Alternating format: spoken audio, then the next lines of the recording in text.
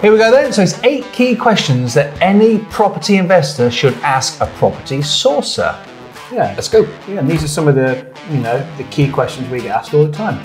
So Adam, will one big maintenance problem swallow up all of my profits? Go on. It's never happened to me, but has it ever happened to you? I'm asking you the question. What do you mean? Well, I just thought I'd flip it back on you.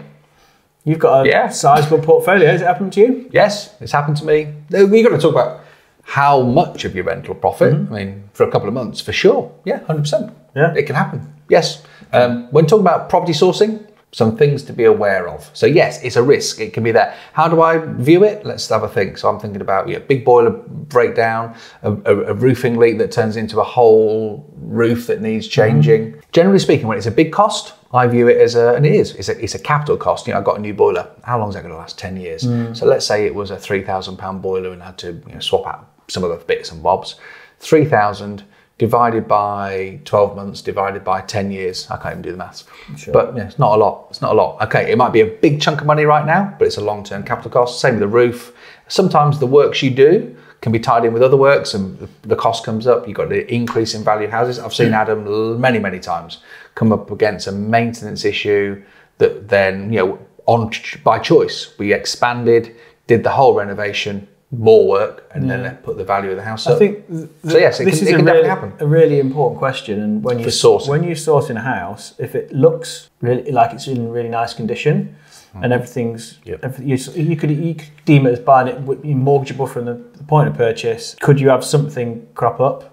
Yeah, if you've not sourced it properly, if you've not checked everything out. I like the ones where we do the renovation because you're future-proofing against the majority of all the major problems you could get. I think even if you're buying something that on the face of it doesn't require any attention and you can just move a tenant straight in, build in a contingency anyway for some maintenance on that house, because you're not the person and you didn't manage any of the renovation on it. You're just buying a house that someone else has renovated. We get those. We get clients who we are sourcing properties for, helpfully going on Rightmove and going, what about this one? What about this one? And of course, we've always seen them. We see the properties before they hit Rightmove often, but we've seen them. But from a picture, you can say that looks like a bargain property. The pictures don't look too bad. It would only need a few £100s worth of renovation. And you go, or a few £1,000s worth of renovation.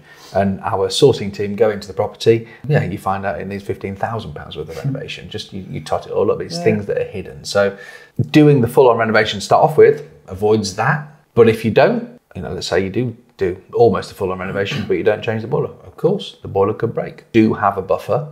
Make sure that you're not going to get financially stressed. You've got to have some money sat in the background.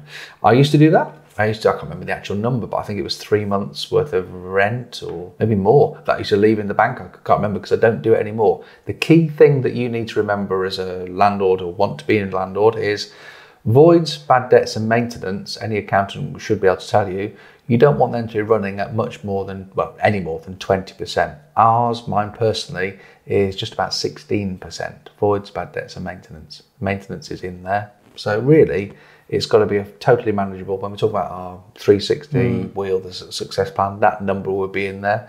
It'd be turned over and you look at it and go, that's too high, or that's on average. If you get that one big bill, of course, you average it out. 10-year warranty on a boiler means it's 12 months divided by 10 years. Price of a cup of coffee every month. Bye for now. Cheers.